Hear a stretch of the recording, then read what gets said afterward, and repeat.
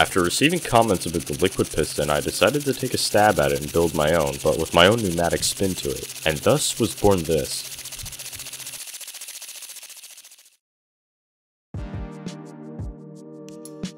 Dr. Nikolai Shkolnik and Dr. Alexander Shkolnik invented the HEHC cycle, or High Efficiency Hybrid Cycle, in 2003, thus beginning the development of the liquid piston. Since then, the engine has been developed and used in various applications such as generators, planes, and even tested on things like go-karts.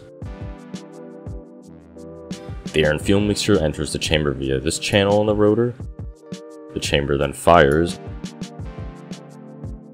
and then the gas is expelled on another channel in the rotor through the other side of the engine.